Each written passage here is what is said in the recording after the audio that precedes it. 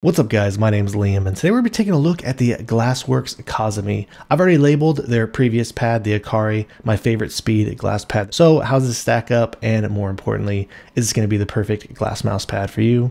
Let's check it out.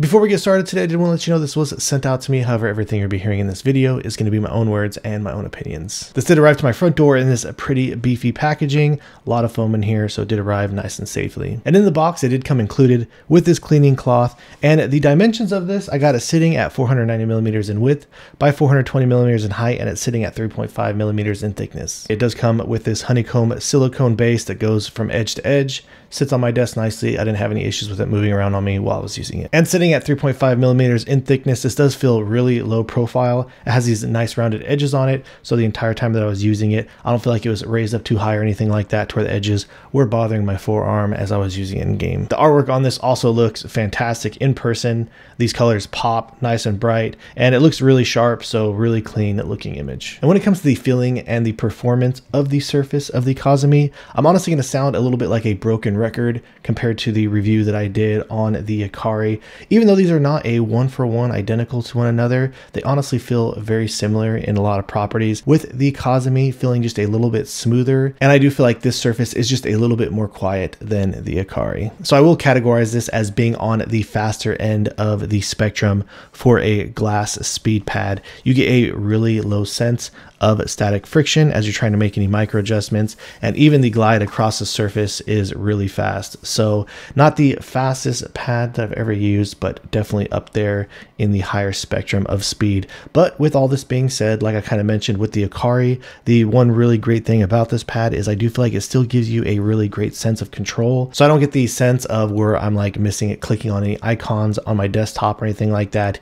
Even really easy to use this as I have been editing videos. But do keep in mind, if you never have used a faster speed pad before, you've always just stuck to slower control style cloth pads, obviously you might get this and disagree with me and feel like it does feel a bit too fast. But coming from someone who uses speed pads quite a bit and has experience with lots of glass pads at this point, you do still get a really solid sense of control as you're using this. And even if you were to push in it more, trying to maintain any additional stopping power or extra control. As I've been using this just with normal use, I get like actually no sound at all when I'm just making small movements. If you do go back and forth quickly, you can get a little bit more of an audible difference there. So really quickly, let's go ahead and drop a speed test. I'll go ahead and throw some dot skates on here, these corner skates, and we'll even do a set of larger skates so you can see what the surface will sound like.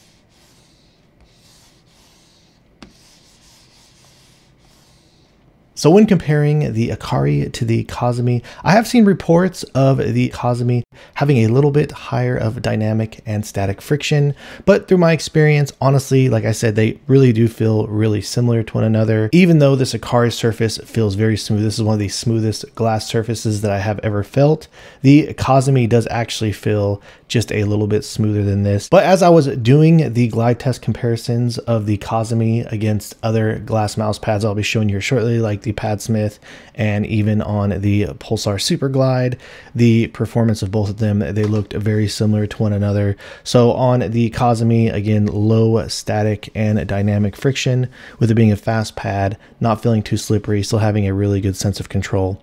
And again, very similar type of a feeling over here on the Akari. So we'll go ahead and drop a glide test comparison between both of them. So comparing it to the Padsmith Empress, you do notice more of a texture on this pad, and all around it just feels slower and more controlled, having higher static and higher dynamic friction compared to the Kazemi. So let's go ahead and drop the glide test comparison between both of these. The Akari and the Kazemi did come out just a little bit faster than the Superglide in all of my speed comparison tests. But as I had mentioned before, you do notice a little bit more of a texture over here on the Superglide. The Superglide does offer a little bit more of that slippery feeling as you're using it, trying to click on desk icons and stuff like that. So you do feel a little bit more control with the Kazemi, with it being just slightly a little bit faster. So let's go ahead and drop the speed test comparison between both of them. All right, guys, so that about wraps things up on the GLSSWRKS Kazemi, and clearly GLSSWRKS is just killing it.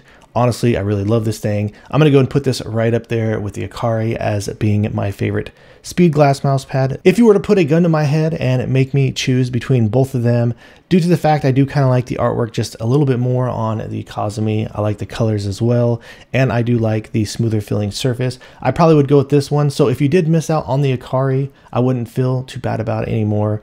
I would just pick this up, and I really feel like this glass mouse pad is about as good as it gets. All right, guys, so if you have any questions or feel like I left anything out, please let me know down in the comments below. If you've enjoyed watching this video and are interested in seeing more videos like this in the future, please drop this video a like and subscribe to my channel. And thank you guys so much for watching. I look forward to seeing you in the next one.